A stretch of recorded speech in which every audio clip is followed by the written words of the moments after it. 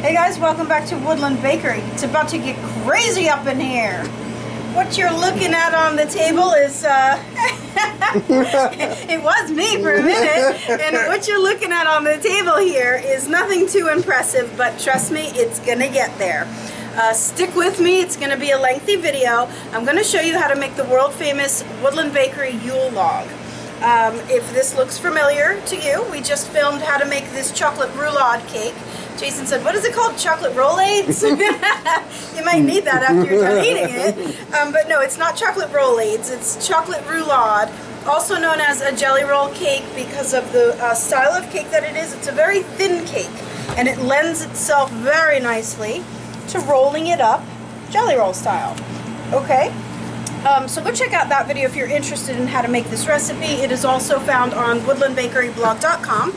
And I did mention in the making of that recipe that this type of a cake is like a Genoa style cake, a very light foaming egg cake where there's not a lot of fat in the recipe. It's not your typical cake recipe where it has butter and oil and things like that. So a cake of this style will want to have some simple syrup brushed onto the layers before we go ahead and fill it with whatever flavor we happen to be filling it with.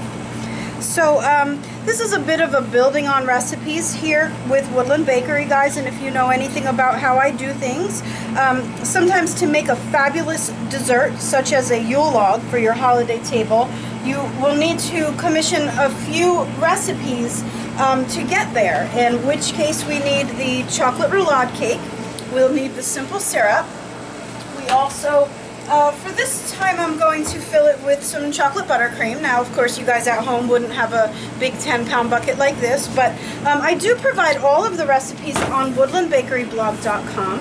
On the table you'll see I have some meringue mushrooms, and a few weeks ago I was getting ready for this video and I showed you guys how to make the meringue mushrooms, so you're going to have to get that together too. So there's a lot of different steps that need to happen before we pull off the roulade in its finished form.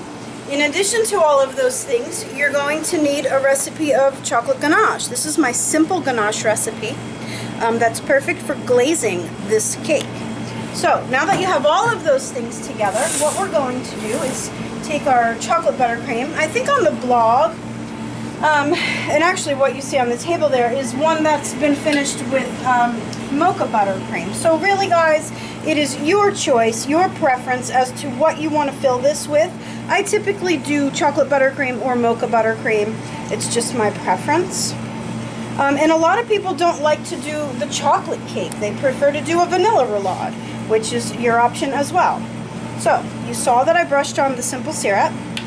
Now I'm spreading a thin layer of chocolate ganache.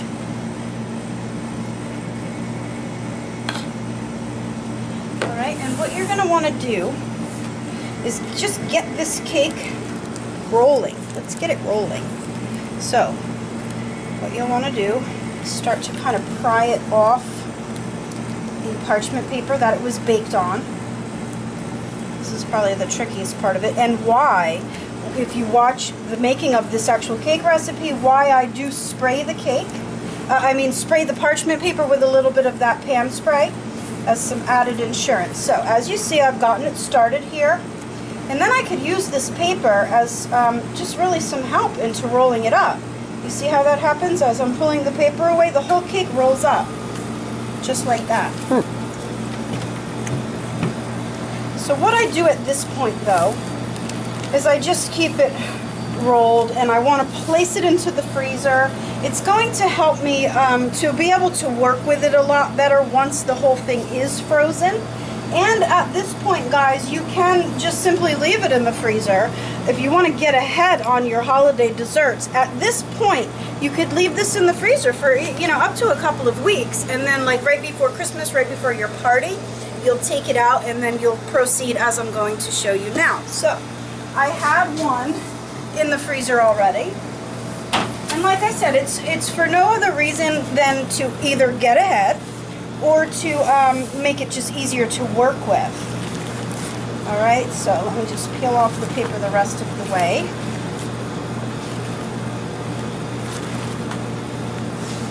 does get to be some messy work here, so I'm going to add some gloves.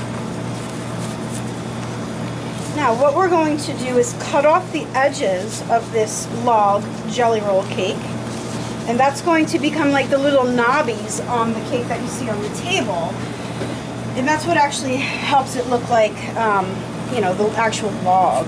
I like to cut off the edges because sometimes they're a little bit dried out from the baking of such a high temperature cake, and then I get to snack on that. And then what I can do, there's always an ulterior motive, right? Always, never goes to waste. That's what gets you through this whole recipe, because it is time consuming.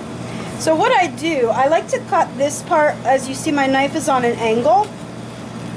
See that? And I'll do the same thing over here. And it doesn't have to be anything perfect. You could cut it any way that you guys like to. Take a little bit more chocolate buttercream as glue and glue that right on top. I'm going to transfer this actually to my cake board with the turn stand.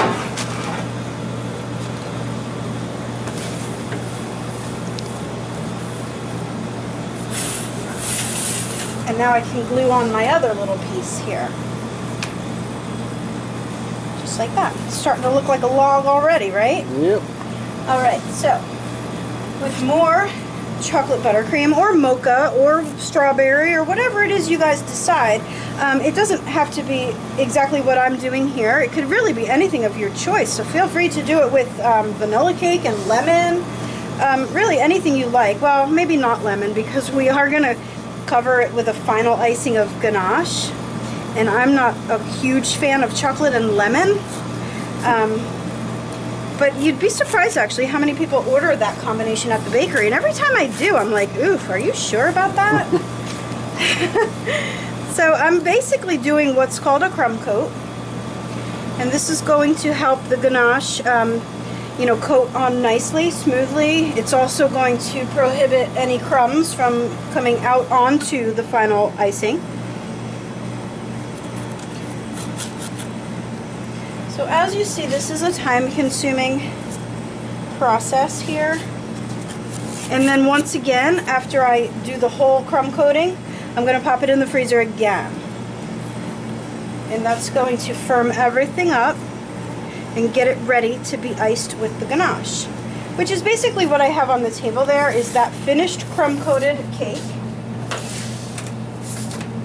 that is ready for the ganache coating, which I have here. This over here is actually a cooling rack that doubles as a glazing rack.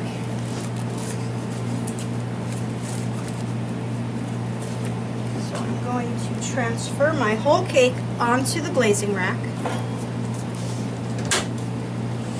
I do have my ganache already melted to a pourable consistency, and you do need to make the whole recipe of ganache, guys, because as you see, more than half of it goes onto the paper underneath, and it is reusable. I was just going to ask you. Yeah. So once, you know, whatever excess drips down, you can go ahead and scrape that up off the paper and reuse the ganache.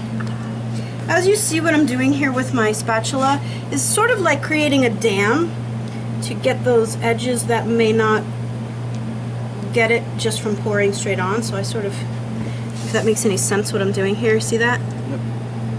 Same thing over here. It didn't quite get it from the pouring, so I just sort of do that. Am I missing any spots? Yeah. A little bit in that one. So see how I do that?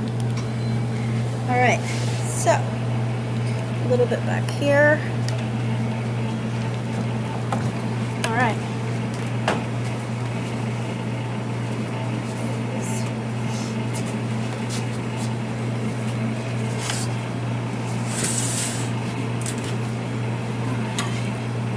So I can take this right away and now transfer it back to my serving platter. This can be quite messy work, guys. Alright, now as this starts to set, and it will set quickly because the cake underneath was cold, it did just come out of the freezer. I have my trusty fork, which is what's going to make the designs of sort of like what a log looks like. This is like my favorite part of the decorating or whatever. What's that? Watching the little tricks? No, just the little tricks I think make it really come together, you know? It's like... Yeah, definitely. I mean, you saw the difference before I actually ran the fork through it, and it was like, oh, wow, that's nice, but then look at this. This is really like the added touch. This is like the rings on the tree, when you cut a tree. Shows how old the tree is, right?